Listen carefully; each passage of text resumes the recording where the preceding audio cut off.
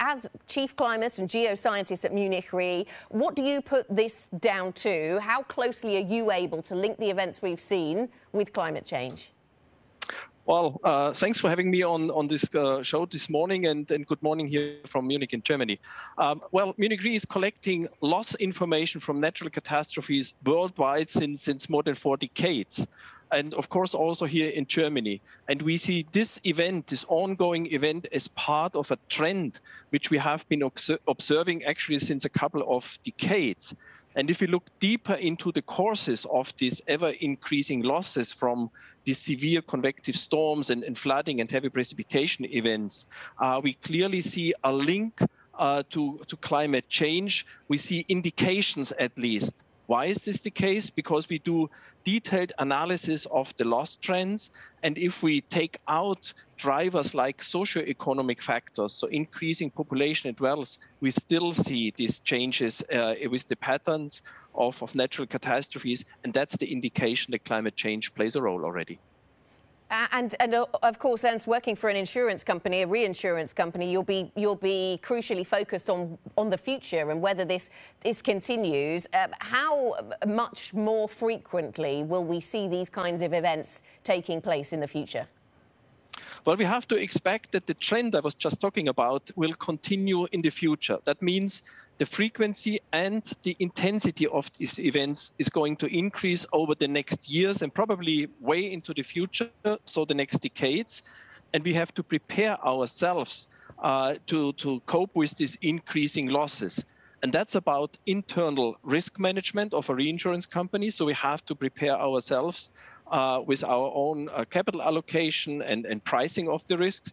But we also have a clear call to our clients, to our customers, to the people out there to inform themselves about these ever-increasing risks from natural disasters and take actions. And actions have to be taken. If you look at the pictures we're right now having on the screen, both on the public level, so communities have to improve resilience towards these events, but also private action has to be taken with respect to making the homes better, flood-proof and wind-proof.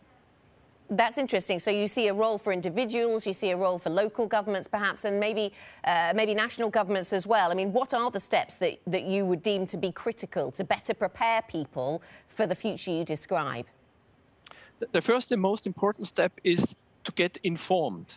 It is not that this information, this data are not available. You can get information about your local hazard situation, so the probabilities of such events occurring, be it flash floods, heavy rainfalls, be it high winds, be it hail or so.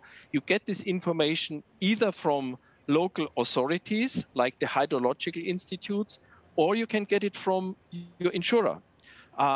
Especially in Germany, we have since many years a flood zoning scheme called ZÜRS. And this zoning scheme is available through the German Insurance Association. And if you look at these flood hazard maps, you know exactly whether you are in a high hazard zone or not. And based on such transparency or such information, you can take actions. And again, that applies to both the individuals, the homeowners, but also to local communities.